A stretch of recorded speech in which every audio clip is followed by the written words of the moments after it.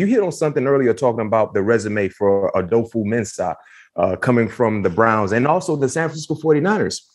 Because of that relationship he had with the 49ers, the most recent news coming from Minnesota, they will be interviewing Jim Harbaugh on Wednesday. Now, why is that significant? It's significant because Jim Harbaugh is the head coach currently for the Michigan Wolverines. National Signing Day will happen tomorrow. Yes, and we're recording this on Tuesday. So when we release this, Harbaugh could be the head coach. We don't know, but that's happening tomorrow. And you don't usually see a collegiate head coach taking an interview the same day they're finalizing their signing day class. So that's an intriguing thing. But you were a part of the Cardinals it was your rookie year when Harbaugh was there in San Francisco. What do you remember about the teams that he had in San Francisco when he was head coaching in the league? Oh, man, just tough, gritty. There definitely was a team. Pretty much how San Francisco team is right now. They're going to establish the run. Yeah. They're going to punch you in the mouth and see how long you can take it. Hey, simple as that. That was a physical bunch, boy.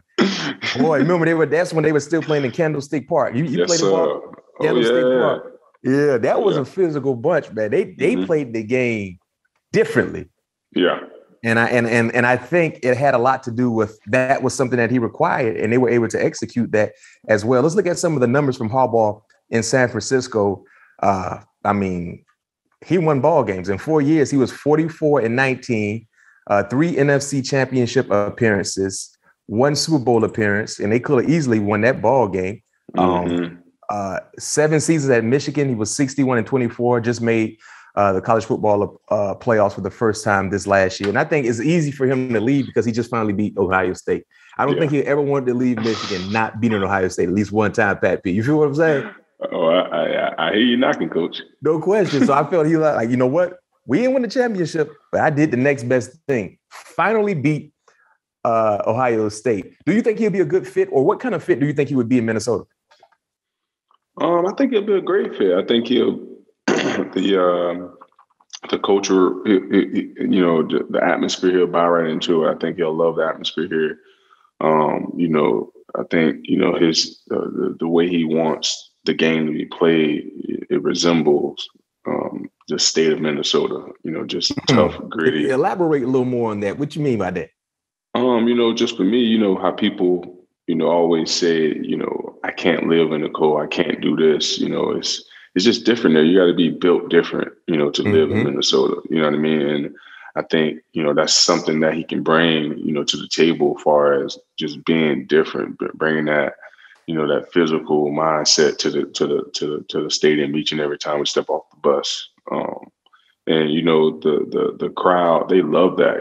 This organization, this community that the stadium they feed off big plays and griminess football games, and I think that's something that he can bring to the table. So honestly, with the name that's left, he's I know some of the coaches that they want somebody that has credibility. They want someone that that can lead a group of men that can get everybody on the same page.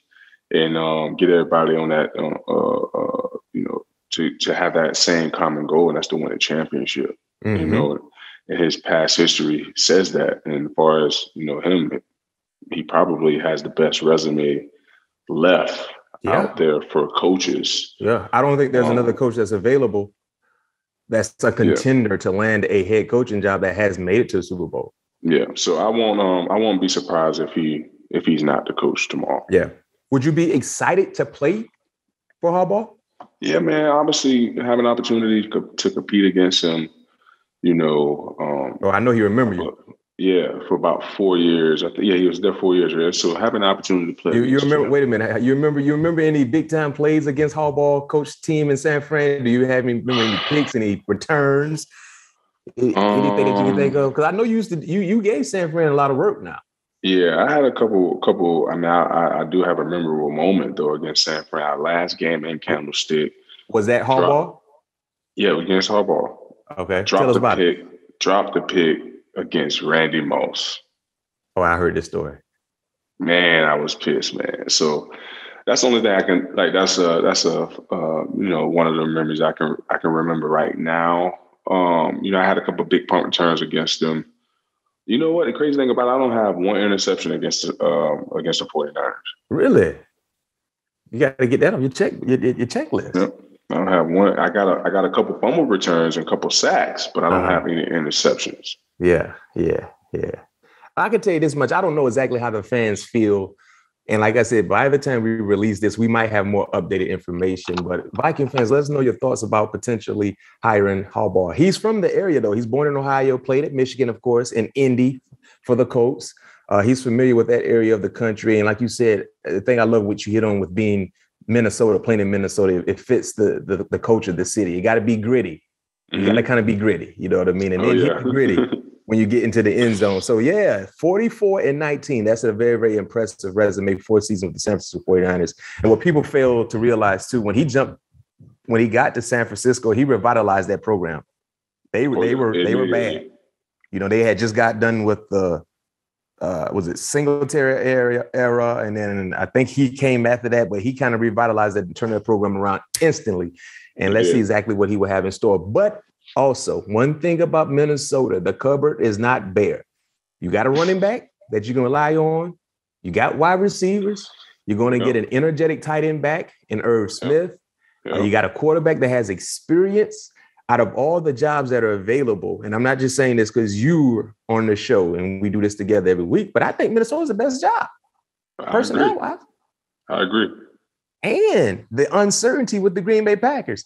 I understand when people say you want to play against the best. Listen, if you're a Viking fans, you want to see Aaron Rodgers leave. It's time to get up out of there. Because if he leaves, let's keep it real, Pat P. That division is wide open. Yeah. Wide open. The time is now.